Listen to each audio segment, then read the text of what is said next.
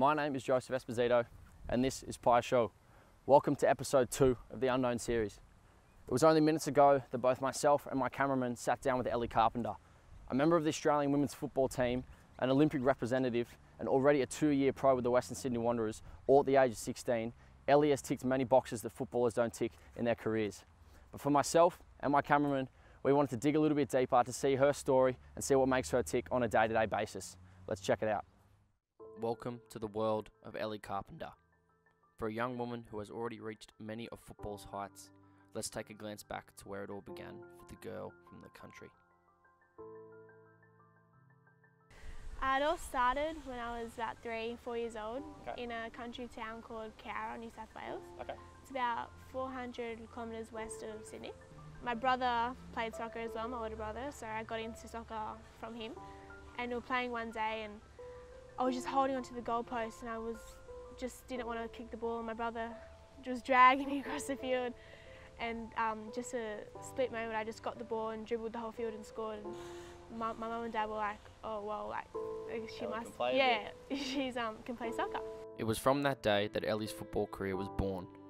After spending quite some time in the junior ranks, it was decided that Ellie and her family would move to Sydney, where both her and her brother could pursue their professional dreams. A sacrifice that had to be made, but one that would not be easy. In the big city, moving down in the big smoke, everyone was like, oh, you're a city slicker now. But I think it was just more the transition and new friends and all that sort of stuff. But I think I settled down pretty fast. Yeah, and where did football take off from there? Where was your first club? Where did almost your Sydney story with football start? So when I moved down, I got selected in the Westfield Sports football program. So that's the majority of the reason I moved down, to go to that school. And then I got selected for the New South Wales teams. It was called Project 22 back then. And I played that with the boys. I was the only girl, and we were just in playing, the boys team? Yeah, in Met West, and we were versing all the other regions in Sydney. After putting in performances well above her years, it was only time that a then 14-year-old Ellie would begin to attract the attention of professional clubs. Enter the Western Sydney Wanderers, and a turning point that would see Ellie's career literally explode into life. I was playing in national championships with the girls, under 13s and under 15s in Coffs Harbour, and that's where I got identified for the youth national team, so the under 17s, the mini Matildas. And I got identified in Coffs Harbour, then got brought into camps for the 17s. Went away on a tour to Malaysia for the qualifiers, and I must have done something right because I got called up to the 20s the following week after that actually, and straight into camp, and again went to Vietnam with the 20s on tour. Must have done well there as well. And then after that I got the Wanderers contract offered to me, and then it just all fell from there. And fall it did. As Ellie headed into the beginning of her first season with the Wanderers, her career would seemingly catapult into a world not known to a large percentage of professional footballers. I started my season off with the Wanderers, I think it was late 2015, late 2015.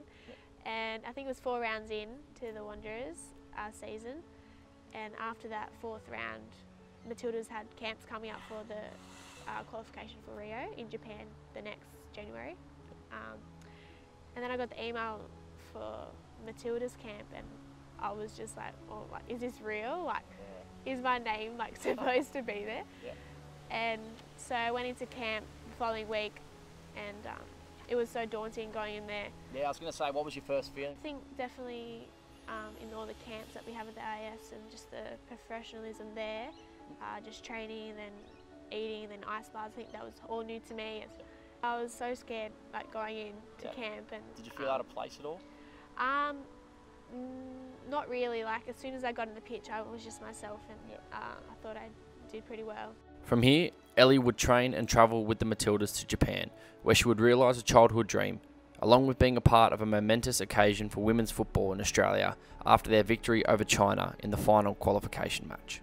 I ended up making my debut, and that was just against Vietnam in the second game of our qualification, because we had 5 games.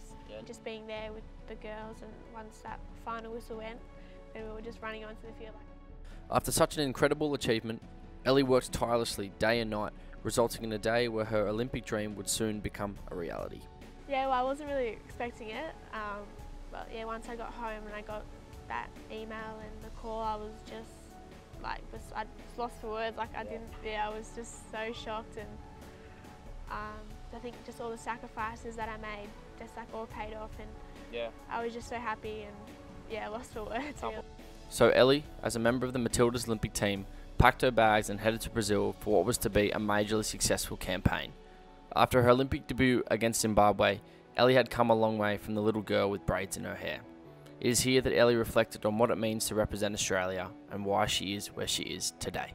It's always an honour to put on the green and gold jersey and play for your country and your family and everyone that supported you along the way, and I think I never take it for granted every time I put that jersey on, and I just want to give it, like, perform the best I can every time I put it on. Definitely my family.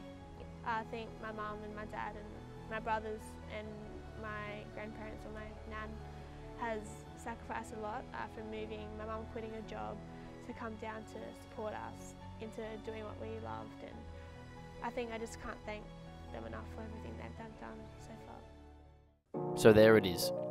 If you want to know what you yourself can achieve in a short period of time, look no further than Ellie Carpenter.